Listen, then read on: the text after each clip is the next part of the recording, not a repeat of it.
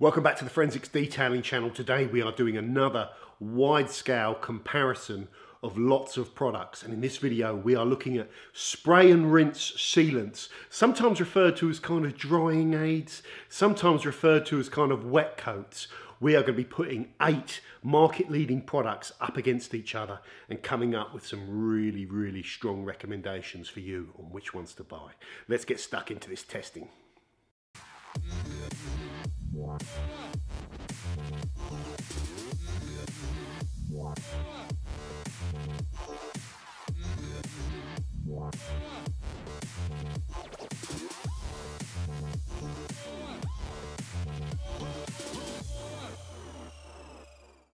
Welcome back to the channel, guys. So we're doing another wide scale comparison of lots of different products, this time taking the spray and rinse, spray sealant, wet coat, all these different words, drying aid, essentially sealants that you spray onto the car after you've washed them when the car is wet, and then you can rinse them off and then towel down. It should make drying the car easier, and you apply a sealant at the same time. Now I've got products from all over the world here, guys. Let's run through the lineup of this test. We have, in no particular order, Sonax Spray and Seal. Next up from the UK, Bead Juice from Bouncers. Next up from Germany is the concentrated Koch Chemie PW Protector Wax, where you actually take a small amount of the product and mix it out into a foam pump sprayer, so you get a litre of product each time. So it's slightly different to most of these other offerings, which by default, if I don't tell you, are just ready to go spray and rinse sealants. From the USA Turtle Wax Dry and Shine Rinse Wax. Next up from the UK is the Autoglym Polar Seal. Slightly different from the other ones. This one is designed, it's a concentrate, and it's designed to be put in a snow foam lance and applied that way through your pressure washer. Then we have, coming out of Korea, Gyeon, the ceramic coating company with all these kind of sexy products, Gyeon Wet Coat. Then coming out of the USA, we have Meguiars Hybrid Ceramic Wax. And finally, we have an aerosol product which you can still spray onto a kind of wet car and use in the same way. So we've got these different formats we're going to talk about. From Soft 99 is Raindrop, or maybe also known as Bazooka. In this comparison, guys, we're going to be looking at the price of these products and, more importantly, the cost per application. We are going to be measuring gloss, which one delivers the most gloss. We're also going to be measuring on our Road Point IQ which one leaves the least amount of haze behind. We're looking at slickness, we're looking at durability, we're looking at beading, we're looking at ease of application and tendency to streak, and all those good things. And at the end, we will provide you with some recommendations based on all this testing. Spray and rinse products, guys, one thing to understand about them is they are extremely concentrated, because when you're spraying the product onto a wet car, you're going to be adding a massive amount of water and effectively diluting these products down. The aim of these products is to kind of, or any sealant or kind of protective product, is to form a film over the surface of your car, bond to your car, stay there and provide protection to your car. The biggest risks with spray and rinse products are misapplication through over-concentrating the products in particular areas. These products are cationic in nature, and what I mean by that is they are charged. There's a certain component in there typically that will contain a siloxane that is charged and it is drawn to the clear coat. And if an over-concentration of that product is allowed to bond to that particular clear coat, you can get a streaky, thick patch of product which you will see, and the longer it stays on there, the harder it is to remove. Following instructions is very important. Not using too much product is critically important. Not leaving the products on there for too long is critically important. Not using the products in hot temperatures is critically important. They're all designed to they've got active ingredients and carriers. And of course, when you're using them on wet cars, your carrier suddenly becomes a variable. So there's all sorts of things, and we'll do another video on how you can go about applying these and get great results, guys, because there's some people that are very upset with spray and rinse products and get poor results. More often than not always, but more often than not, it is down to misapplication. Let's get stuck into this testing. Okay guys, I'm going to go through the important thing here, which is cost per application. In the description below, I'll list all of the prices so you can see them there visually. But it's the cost per application that's important. I have scaled them in reverse order, so this is the most expensive through to the most cheapest. So in last kind of place is the Soft 99 Raindrop. It's at a massive disadvantage because it's an aerosol product with only 150ml. Next up is the Meguiars, which I worked out roughly as a cost per application of £1.30 based on RRP. After that, I have the Sonax Spray and Seal, which I work out to be £1.13 per application. After that, Bead juice from Bouncers, 95p for application, so a little bit of a step down. After that, Gyeon Wet Coat, 90p per application. Next, Autoglym Polar Seal, 80p per application. After that, Koch Chemie Protector Wax, 60p per application. Note, these two are the concentrates. This one is kind of ready to go. So the winner on cost per application, based on an RRP of £8 and using 50ml per application, which I think is probably about right, is the Turtle Wax Dry and Shine Rinse Wax, which is around 53p per application, which is great value. So this comes in first place on the value for money. Next up guys, gloss. We are lucky on this channel that we have a very sophisticated bit of gloss recording equipment. I'm not going to go into all my methodology and stuff like that because it makes the video too long. I am looking at high gloss readings and R-spec comparisons taken on averages over my test panels. These are the results guys.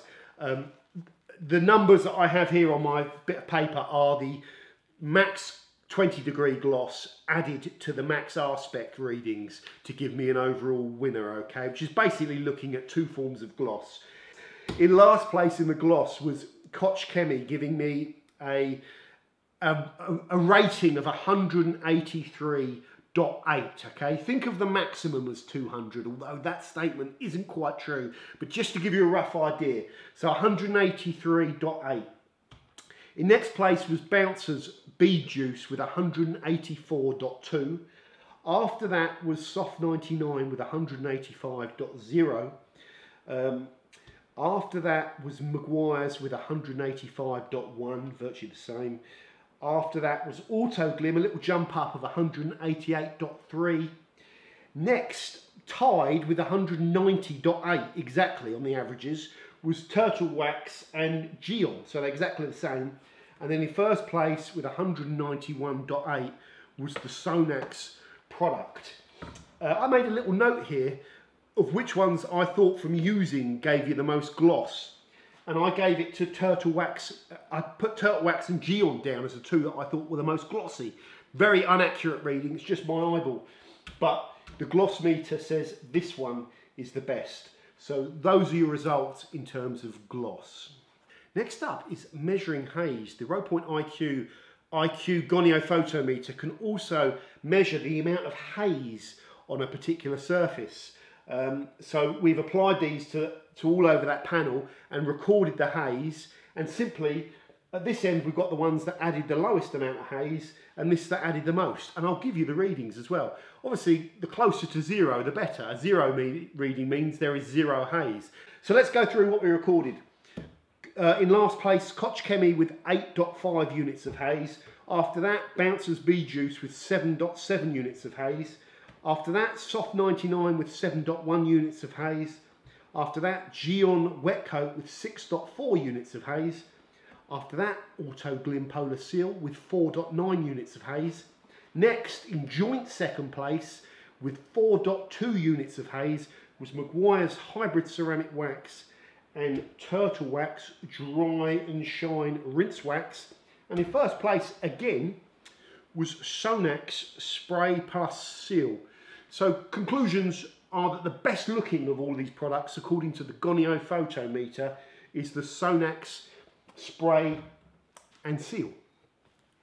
Next up guys is slickness, and I do this by putting the same objects on the test panels and then raising the level and see which ones slide off kind of first. That's as good as I can get on this channel, okay?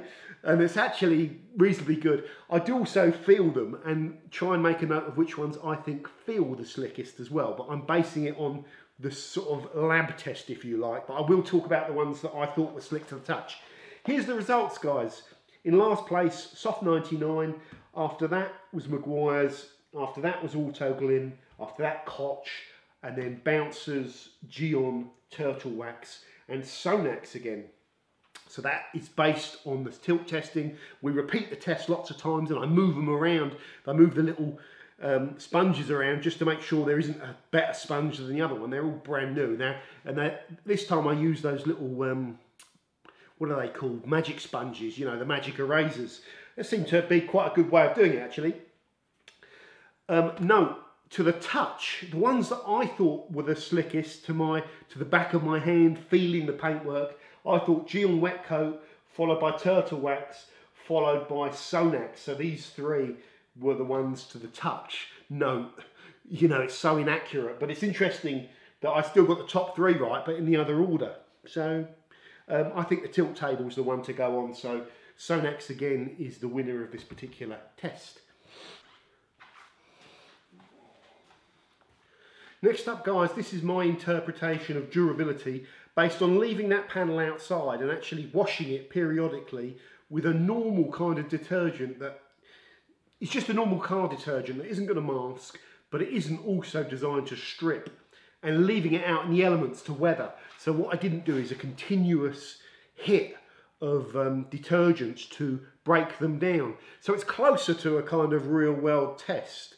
And the panel's actually still out there. It's been out there for months now, but there are a couple of them still working. Let me just crack on to the kind of results summary.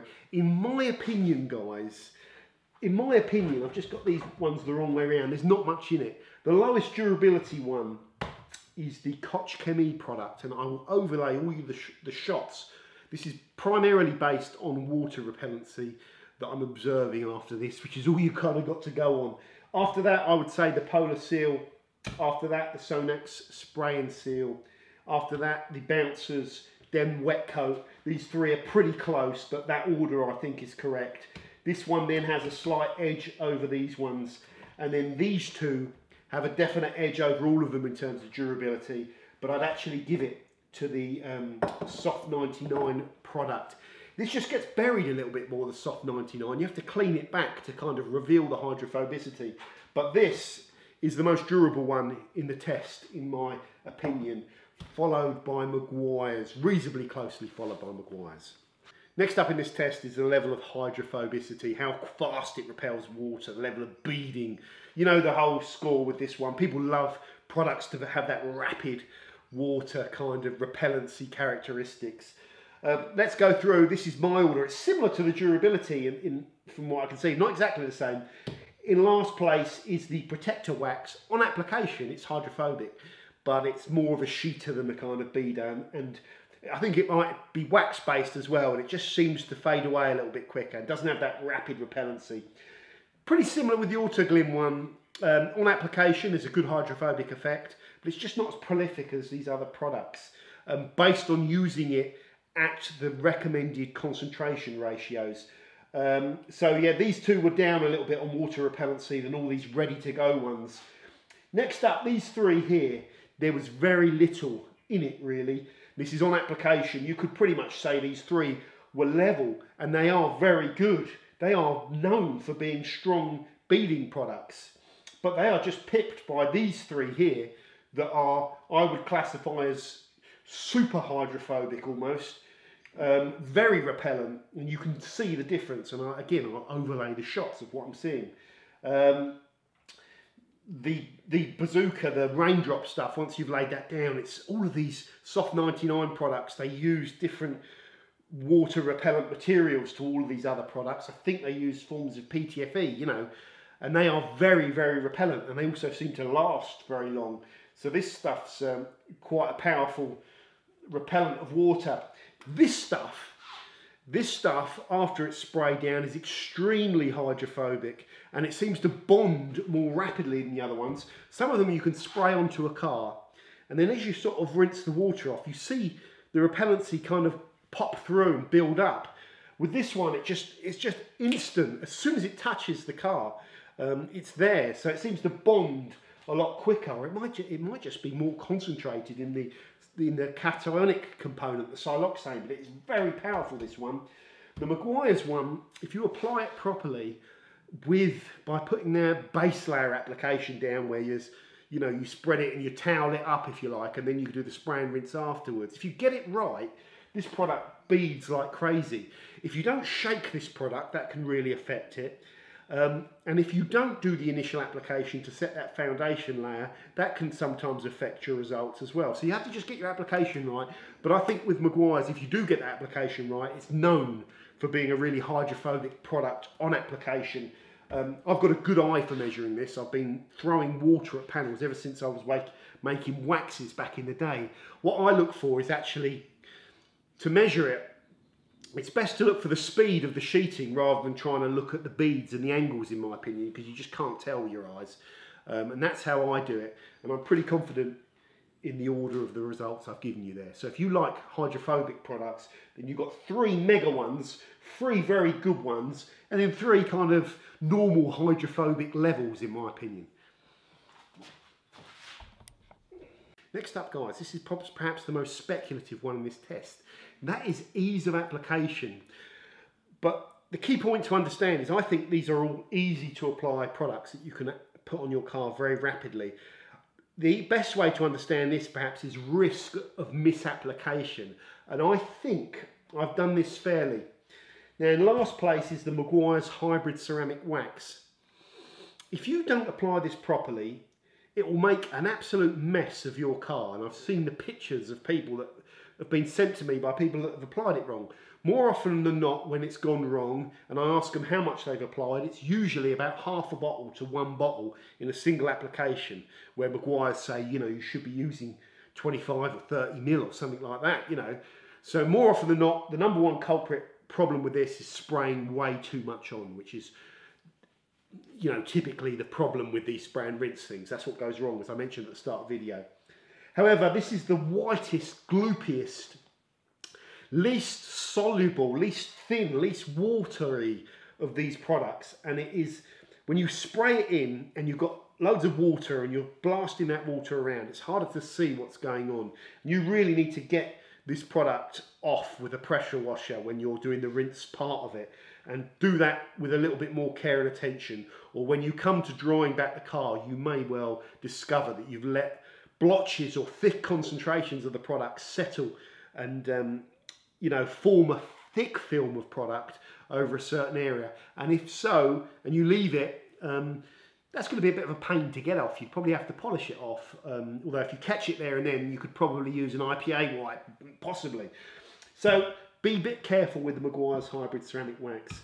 Next up is the Turtle Wax. Now, interesting, I did that video on this saying that this is a really powerful, beady monster of a kind of drying aid product, and it is, and I love this stuff. And I wouldn't say a lot of people replied, but a few people replied saying, I've applied this and it made an absolute mess of my car, it's garbage, and I threw it in the bin. And I was like, no, you're doing it wrong, you're doing it wrong. And I think to a certain extent, you are doing it wrong if you get poor results. However, yes, yes, some of my patrons feedback to me, and one guy did a really good write-up summary of this, bought it, and it cost him a £5 or £4.73 he paid for it, because they were doing a deal, at Euro Car Parts, £4.73, sprayed it on his car, and he conceded that he sprayed loads on his car, or perhaps too much. I think he conceded that there was too much used, and chose not to towel dry it, because it says on the instructions you can just drive your car to dry it. So the first thing with this product is, in my opinion, do not spray it on and drive your car to dry it, okay? They say here, the wording is, any residual drops should be towel dried or simply jump in and drive it to dry. My recommendation is don't drive it, towel dry it, because any excess product that's on the panels, toweling will absorb it or spread it, which will help make you know, it's all about film formation, and that will help make a thinner film. So yes, also with this particular product, be careful about spraying it on glass, in my opinion, because it is so strong. I would say that rule about spraying it on glass, for me, goes with all of these products. We haven't got too long on these videos, but you need to be careful spraying these spray and rinse products on your glass. Most things that you spray on glass benefit from prep, and a lot of times you're just washing your car, you're rinsing it off, and then you're hurling these products at the glass. And again, when it's on glass, a lot of times you'll be inside the car and you'll have the sunlight there, and you get a real true representation of what's going on. And if you haven't spread that product properly over the glass, you'll see those footprints of it. The fact that you can see it on glass, if you've got blotches on your glass, it's probably on your paintwork as well. You just haven't spotted it. You need to be careful with these spray and rinse products, but I've talked about that already. Stay tuned to my channel and I'll do a video on streaking shortly after this video, okay? So after that we have Gyeon Wet Coat, we have the Raindrop, which I find this one is pretty easy to apply. You just don't want to put too much in one space because you've got to spread this around, but this atomises it nicely in the can. Pretty nice product to apply. Beyond this point, you need to be careful with both these products as well on glass. Autoglym even advise in the instructions, don't spray this on your glass. If you do, just go over and clean your glass, wipe it off and then wash your glass with their glass cleaner afterwards, because it can be patchy and streaky if it's allowed to set on the glass. Same with all of them. In my opinion, the two friendliest ones to apply are the Bead Juice and the Sonax, where it just seems a bit harder to make the patches that I can sometimes see if you put too much of the other ones on. So I don't know why. They're all probably using different materials, different formulations, different siloxanes. Some have got carnauba waxing, some maybe just sealant, some are SiO2, some are God knows what, some are PTFE. So the formulations are all different. Those two are the easiest to apply. Let's move on.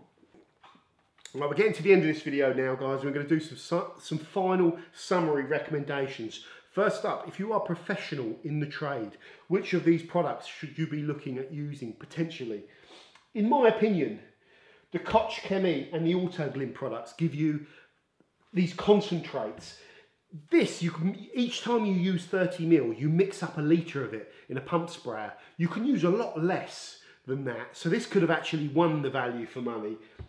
Same with the Autoglym one, you can mess around with this. You don't have to use quite as much as they say, 40 ml I think it is per application or whatever. You can also water it down even more and just have some in a pump sprayer or one of those mercury sprayers and just use it as a drying aid and have some protection. Suddenly then the value of this goes up from great to ridiculously cheap. Alternatively, if you just want one that's ready to go, the Turtle Wax one is very, very good value for money, especially if you get it for the ridiculous, ludicrous giveaway price that some places seem to be selling it for. The irony here, well, we'll move on to the irony in the next bit. Those are my three recommendations if you're a professional and you're getting through tons of products on which ones you should use. Just need to be a little bit more careful with the Turtle Wax product, perhaps.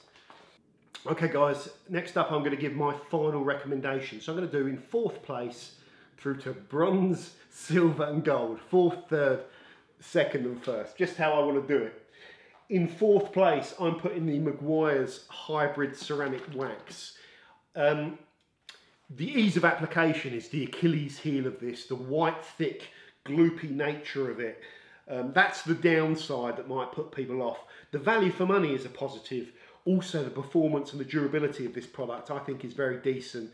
I like the way it looks, even though it didn't win the gloss test. I've talked about this a lot on the channel. I just think this is a decent SiO2 product, but the gloopy nature is its Achilles heel, and using too much of it and getting streaking is what people seem to be complaining about, although it's down to the user, because you can get great results with this, guys. Just speak to enough people. There's a lot of people that are liking it.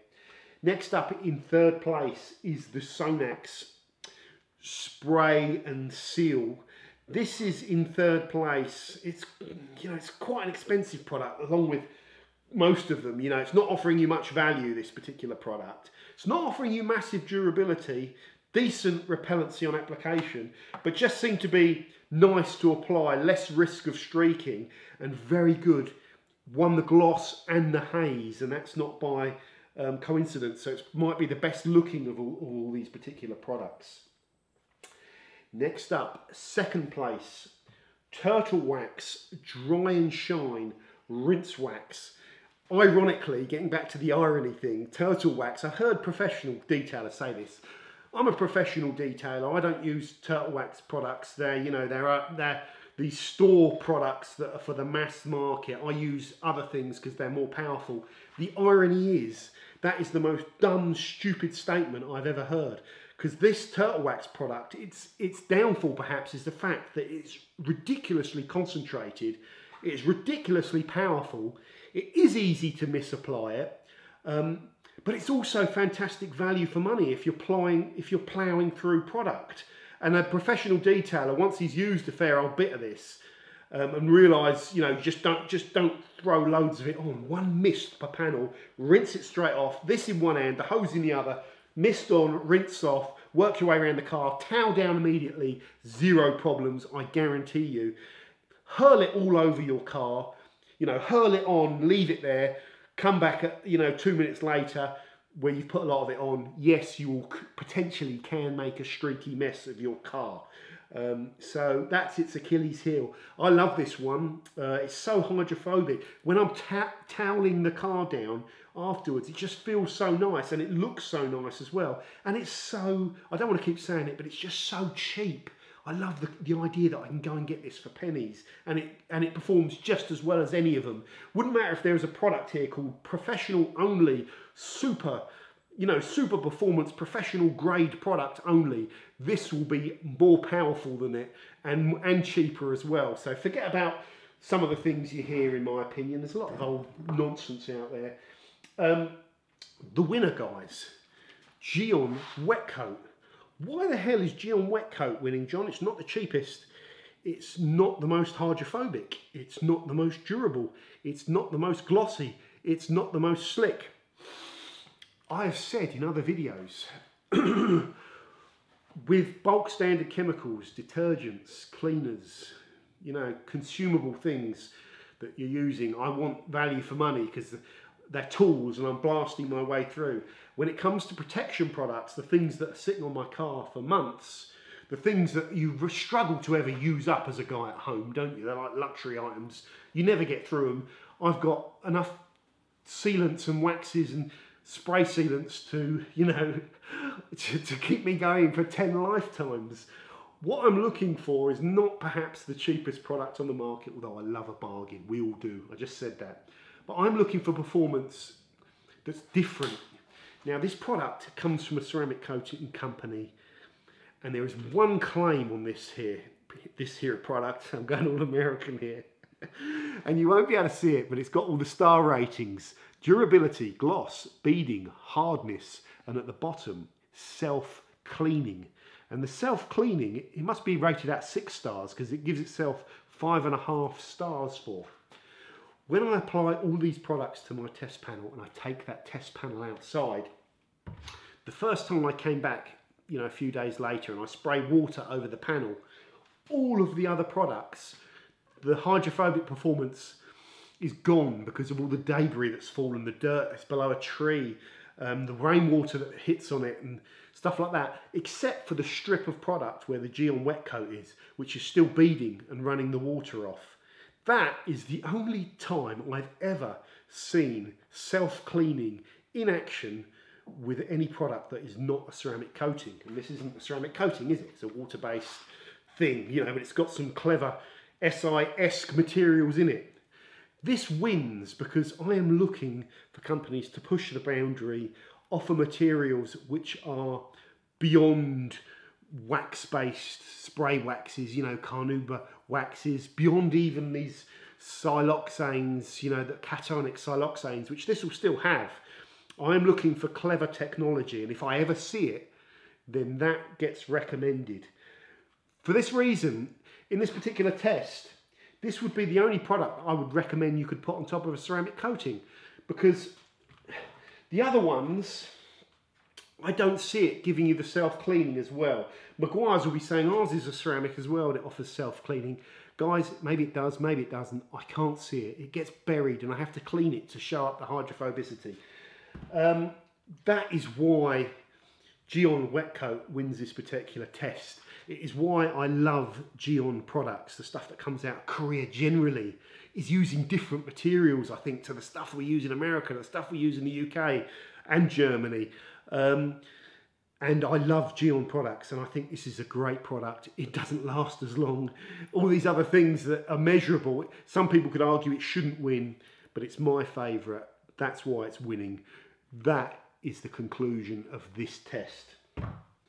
Thank you very much for watching, guys. So I've given you all the information there. Let me know what products you'd have liked to see in this test. We've got 8 market leading ones in there. There's lots of other great ones. So let me know. We'll try and incorporate those next time. Let me know whether you agree or disagree. Someone else could do this test and come up with a completely different set of results. These are kind of mine, and I've given you the reason. Guys, if you like this channel, none of the content on Forensics Detailing channel is paid for or sponsored. I do not do any promotional content. So if you value these types of tests, where they're generally costing me more money than they make, you know, I'll get the old violin out. But if you value the tests, head over to the Patreon page and you can follow and get behind the scenes access to some other goodies. I won't talk about it too much. There's a link in the description to where the Patreon is, and you can join it for as little as $1 a month, which helps support the channel, and you can opt out whenever you like.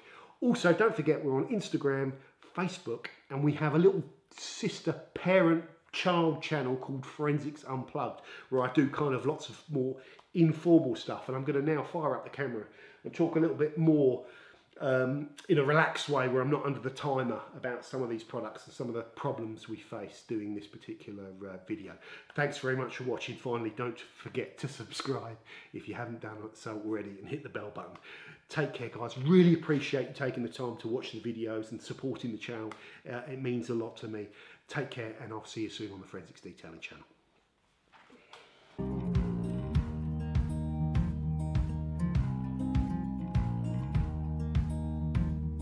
Holding on to what I knew, but the moment's gone. Where was I when